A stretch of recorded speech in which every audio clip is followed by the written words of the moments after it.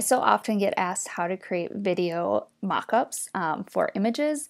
So on my Instagram, I might have a website scrolling through an image or a graphic, and today I thought I'd show you how to easily do that within Photoshop. So to start, I'm just going to open up an image that I have here, crop it down just a little. Okay.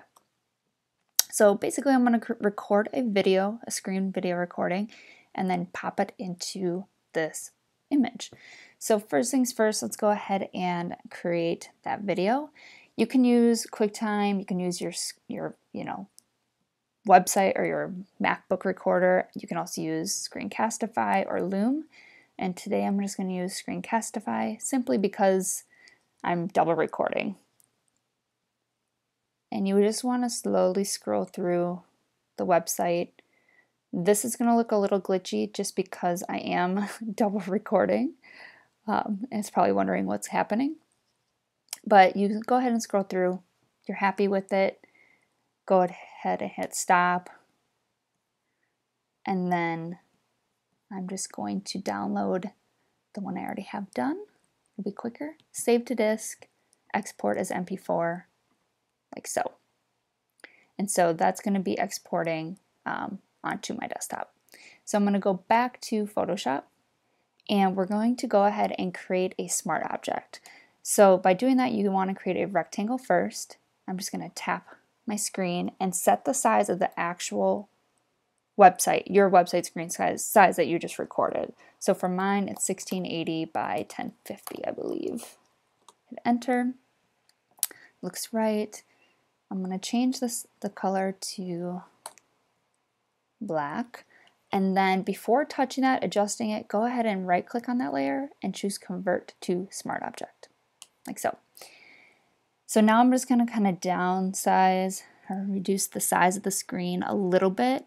As you can see, it's not really fitting, of course, and that's okay. I'm going to just go ahead and hit enter. And now I'm actually going to choose Edit, Transform, Distort. So by distorting it, you're actually going to drag each corner down to the corners of the screen, like so. So you can kind of see how I'm doing that. See how it's distorting it. Try to make it as good as I can get it anyway. Fix that corner. Enter. Okay, so because you already made a smart object, all you have to do is just double click that box and you'll see this is the screen size, which is pretty cool. And it opens up in a new tab. So first things first, I'm going to go ahead and choose Window, Timeline, and choose Create Video Timeline. So I'm just tapping right on there, like so. So now I'm going to head back into that smart object on the right hand side here. And I'm going to go ahead and drag that video that I just downloaded. If it has downloaded, let's see. Save to disk. Okay. So I'm going to drag that video into the smart object, like so. Let it load. All right. Looks like I didn't get my screen size right, but so I'm just going to shrink it. Don't recommend it. Try to get the right size of the screen. But you're happy with that. Before you do save it, hit Create Video Timeline again. And you'll notice there's two different layers. As you can see, it matches up with the layers here. So you want to make sure that these two layers are the same length, because the background, when I do different mockups, I drop the opacity of the actual video or image to make it look more realistic. So under opacity, I'm actually going to drop it down to 80%. Once I'm happy with that, I'm going to hit Command Save or File, Save, and close out of that tab. And as you can see, it updates on the actual other side of it, which is really neat. So you'll notice that you can also create, drop the opacity here too. If you have a black screen, it works well. If obviously it's not black, it doesn't look great.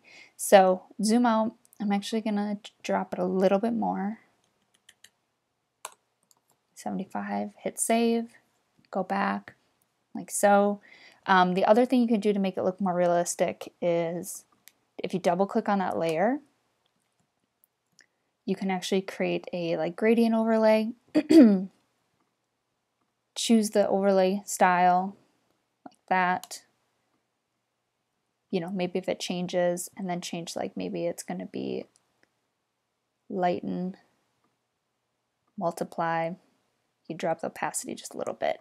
Sometimes it makes it look a little bit more realistic depending on kind of the color of the photo, how you're using it. And the other thing is doing a pattern overlay.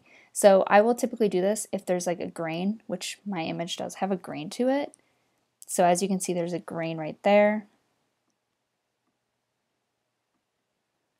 It's under multiply, but you can change that to different, obviously, settings, color burn, linear burn. I think typically I just do multiply and then drop the opacity just a little bit. So as you can tell, it has that same grain overview. So you're happy with that. All you have to do is hit play. And you'll notice this little blue bar is going to be shifting, and the screen will be moving with it. It's basically loading right now, so if you replay, it'll go faster. It's just going to kind of load the speed of everything, but it will go once you export it. So this is just simply an example. As you can see, it'll scroll right through. So when you're happy with it, go ahead and File, Export, Render to Video. You can choose the document size, medium quality, high quality. If it's a tablet, you can change the sizes, change the file name, hit render. Might take some time. It's worth it because it's a pretty cool option to have. So hopefully that helped.